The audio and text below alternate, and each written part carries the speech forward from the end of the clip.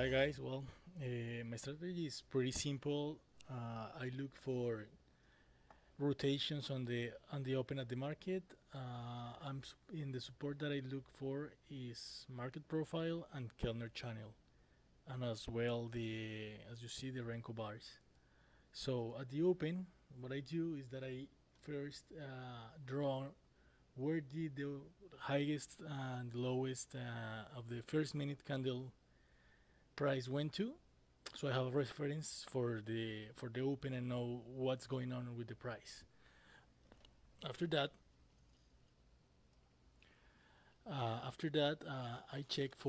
I wait for a decision on the movement of the price. In trend days, this strategy works best. You have to be very careful if you notice that the price is not deciding is not taking momentum at any way, or upwards or downwards. And what you gotta do, for example, is I wait for a breakout in the opening range and look for an extended movement like this one. You can tell that it did several points on the way down. I copy it and look for a replication of this rotation when the price goes back to the opening range. So for example, at this time it made a low here and went back, and I started looking for shorting opportunities when it came to the 5 minutes SMA, and was in the upper Keltner channel around here. What I do is that I make trades 3 to 1. So what I do is I have my tool that gives me approximately 40 ticks or 50 ticks of risk, and I try to look for a 2 for 1. So in this case, I entered in here and I liquidated my position in here. Also, as well, is good to take care. I try to take, if I get more than one contract, I try to liquidate the first one at the next volume, high volume node that is coming to find the price, and I look for a second way out at the finish of close to the finish of the rotation extension. And this time, for example, I was stopped out when the price was returning because I didn't cash out on the way down. But this BLE of the market profile give me a way to protect. I was protecting here, and exactly as they thought. If it didn't hold that level, it will go all the way to the top Keltner channel again, because we were in a downtrend. At this time, for example, I didn't get in this movement because I was waiting for the 5 SMA. I usually tend to look for which area is best, and I do one shot on each rotation. And I was aiming to get the entry here because I was closer to the opening range low, but it didn't went over there. So what I did was to wait, because I didn't get that one.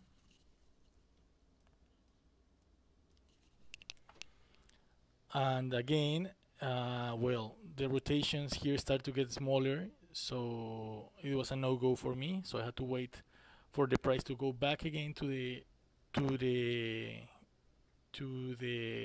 Keltner upper channel.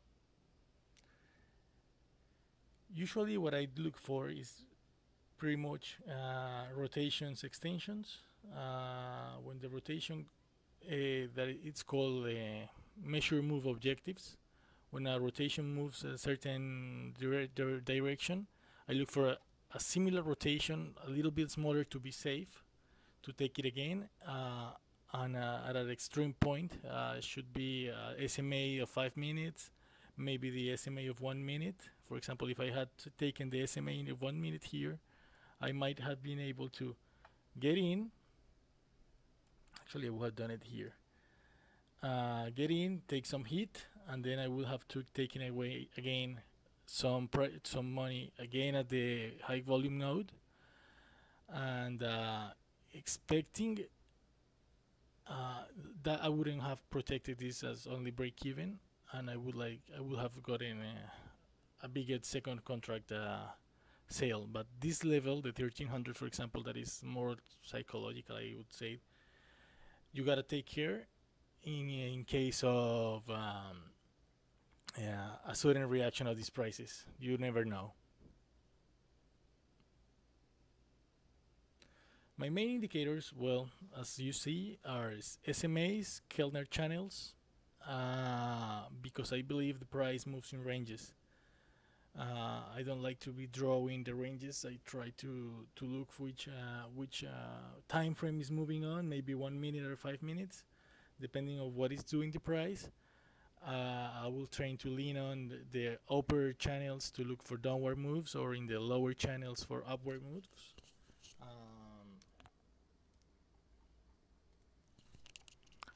For example, in here, you can tell.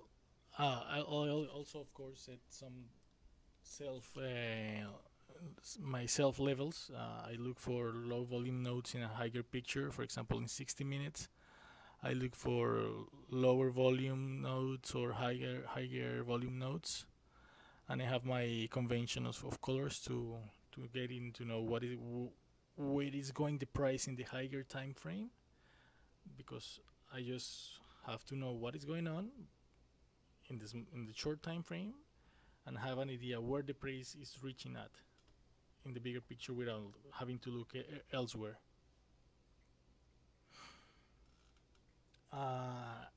The way I manage risk in my evaluation and in the real account is the same. I used to take 3 trades with a risk of about 50 ticks per tick trade. The only change is that when I'm ahead and I have made some money have some money in the bank, I tend to try twice the risk with a second contract, and I try to let it run. But at first, I always take only one contract, and I try to cash out as soon as it's getting to a possible reaction area. I play it safe and just charge if I'm getting my way. After that, I try a second contract to let it run, but I keep that one very protected in case the movements doesn't follow through. I just lose usually my first contract. The second one is very heavily protected and or fastly protected to break even. The thing is that that kicks me out more often, but is safer, and I keep my original risk of one contract. Well, on the evaluation, I took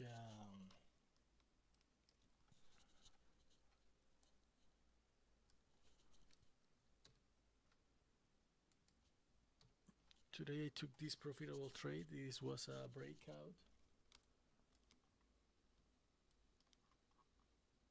Here it is. What I did is, as I told you, I wait for when the price is it's on momentum. I got in here at the second deviation of this movement. I was hoping that the price would reject the lower channel, but it will continue again to try to aim to the lows of this channel. The thing is that it didn't. It bounced really fast, and I just got stopped out in here, and the movement didn't follow through. The price had to go back to the supply side and then charge again with more momentum. So it was a precipitative entry. Another kind of interesting stuff that I like to look is the order flow, the delta.